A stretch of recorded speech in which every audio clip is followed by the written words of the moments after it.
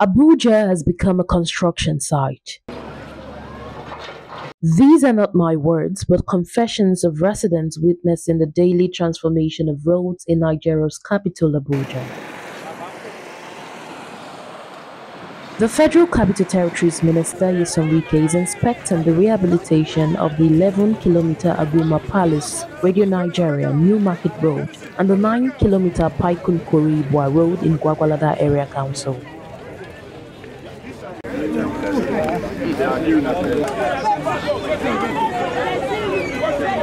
When something is bad, and I know because of our impatience, I agree, we expect a miracle to just happen. Now, take for example, we're talking about the prices of goods are still surging. Now, look at this road. If there was no road, why would the price of goods not go high? By the time these roads are completed and the farmers are now going to farm to build, it will reduce.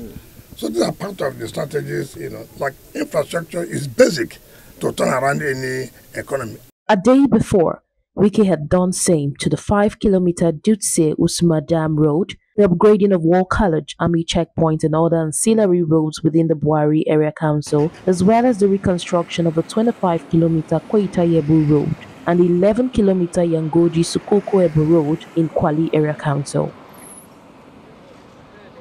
I'm really impressed, very much impressed, and I'm going to do anything to make sure that funding is not a problem to them.